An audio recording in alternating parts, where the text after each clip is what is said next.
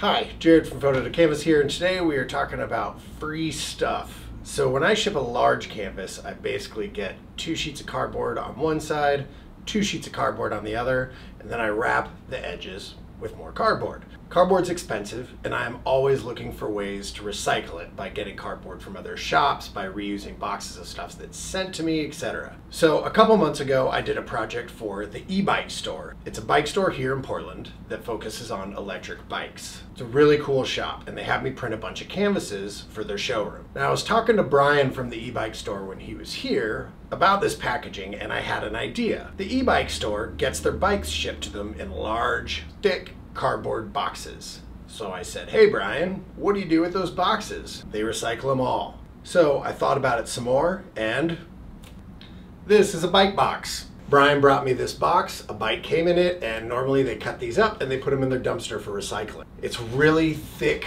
beefy cardboard.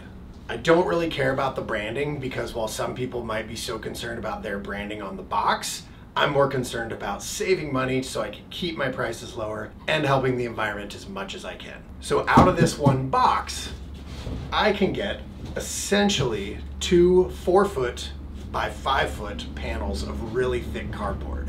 That's gonna save me like 20 bucks. So if you need to ship your art, even if they're not massive, consider talking to a place like a bike shop or a furniture shop, or some other place that might have really large pieces of heavy-duty cardboard. 9 times out of 10, they're gonna be recycling this stuff and they'd be more than happy to give it to you and have you take it off their hands. I hope this was helpful. If it was, please thumbs up the video, subscribe to the channel. Thanks and have a great day.